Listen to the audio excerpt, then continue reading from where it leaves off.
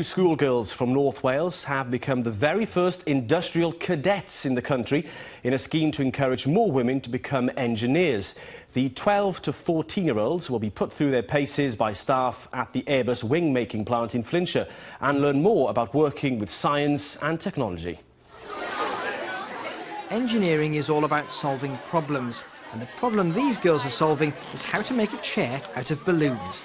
They're industrial cadets from schools across North East Wales who are getting their first taste of possible careers as engineers. It's been good to have all the different team building skills and how they can apply to our life and in different situations. I think it's a bit different, it's not what we're used to, so it's been good to work with our friends. I've learned loads of new stuff and that women are interested in it and it's different, I like it.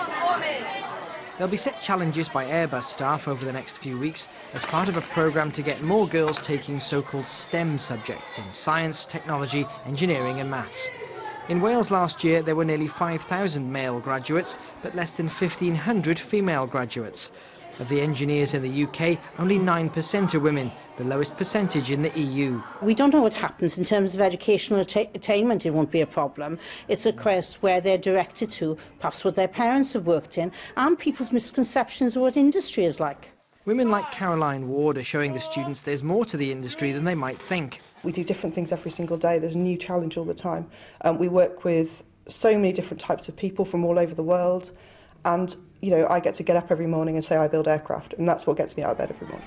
And here at this science education centre, staff are reaching girls at an even earlier age. Students perhaps feel they need to be top of the class to be able to go into science and engineering, or that perhaps they think it's a really dirty place to work, and you go to somewhere like Airbus or Toyota and you look around the factory and you'll see that it really is completely different.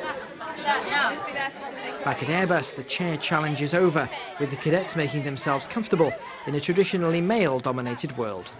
With Airbus and firms like it using female role models to inspire the next generation, girls are seeing themselves reflected more in the workforce, and the hope is that plenty more women will become engineers in Wales. Matthew Richards, BBC Wales Today, Wrexham. Let's get the weather forecast now.